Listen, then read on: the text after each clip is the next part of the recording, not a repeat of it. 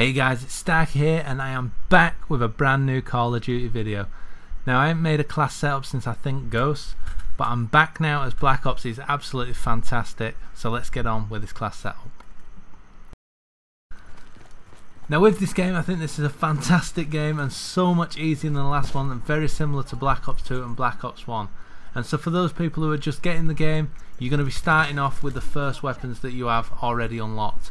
Now the first one is the submachine gun called the Kuda. This weapon is absolutely fantastic, and when you unlock it you want to put on the silencer. Now they have been buffed. Silencers were originally horrendous on all weapons, but now they've improved them. They are a lot better and you can kill people on distance quite easily. Now the second weapon you want is the foregrip. You don't really need it if you're going to concentrate on close quarters, but if you are looking at taking people down on range then it is definitely required because it does have a bit of recoil over distance. Now you can just use the normal iron sight on the weapon. I don't mind it, but then I started using the red dot. I thought that was very good, and then now I've finally converted to the ELO sight, which is the final sight you unlock, which is by far the most impressive and best sight in the game.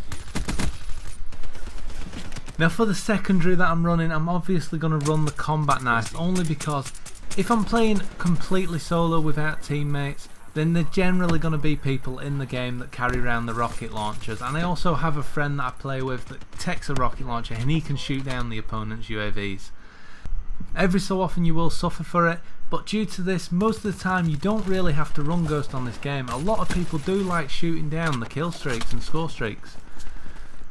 So what you can run instead is the combat knife, which is obviously a one-hit kill melee. It's absolutely insane and there's not really much lunge, but it's a lot better than in any of the other games. I feel like I can actually get score streaks just using the knife and actually running around and using the knee slide at people. So obviously that's going to be the second. The tactical is obviously going to be a concussion or a flashbang. You can take the trophy system if you're going to be camping in a certain area.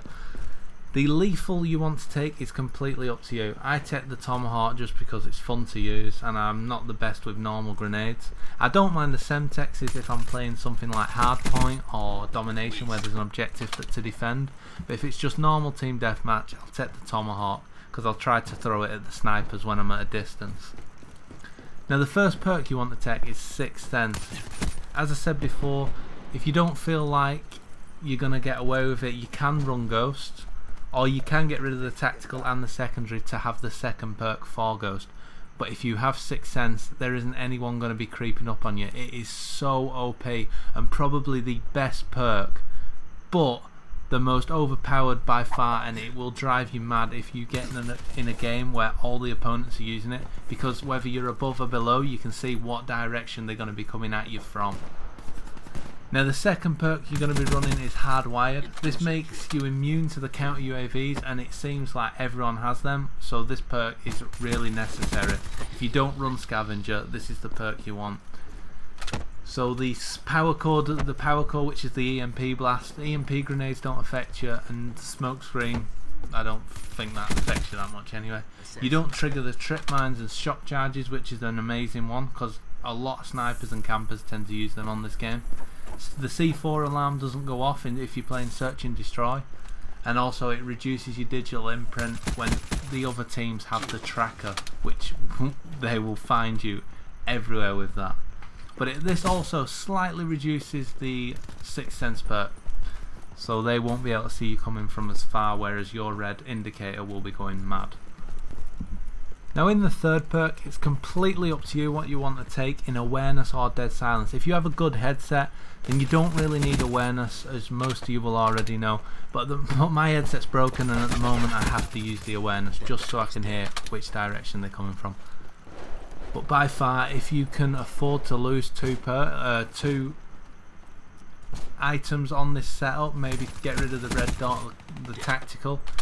If you have both of them, you are practically invincible on this game. Dead silence, awareness and Sixth Sense is an absolutely ridiculous combination, and in games like TD it is actually unfair to use. Also, when it comes to the kill streaks and score streaks on this game, I don't generally run the high ones. Every so often I will throw in the wraps, and they do normally go insane. You get guaranteed normally about 6 to 10 kills, but sometimes the Wraith and Raps will just cause people to instantly rage quit from the game, and it drives me mad. So normally I only run UAV, counter UAV, and then I'll have 1 kill streak which will go for kills, which is normally either going to be the Raps. I don't run Wraith because for some reason every game I'm in, when we get a Wraith, the enemy team rage quit. So the third score streak is sometimes Lightning Strike if I'm on a small map like Nuketown, but if I'm on a bigger map then I will go for the Raps. But one of the score streaks to definitely look at will be the sentry gun. On this game it is absolutely insane. If you take that, it's not the hardest score streak to get, but if you have the UAV and counter UAV, just hold off until you're fairly close to your sentry gun, then call them both in, and the assists alone should push you up to get your sentry gun. And if you're on Nuketown, if you know where the B domination point is, simply drop your sentry gun on that point no matter what game mode on Nuketown, and it goes absolutely insane, and it can get you up to 10-15 kills quite easily. So that is definitely a score streak I'd recommend running with this setup. So this is my first video on Call of Duty Black Ops 3. I hope you enjoyed it, guys. Please give it a thumbs if you did, and also subscribe if you're new. I will be posting more Black Ops 3 setups, but if there's any you would like to see, make sure you leave it in the comments and I will get onto that weapon as soon as I can.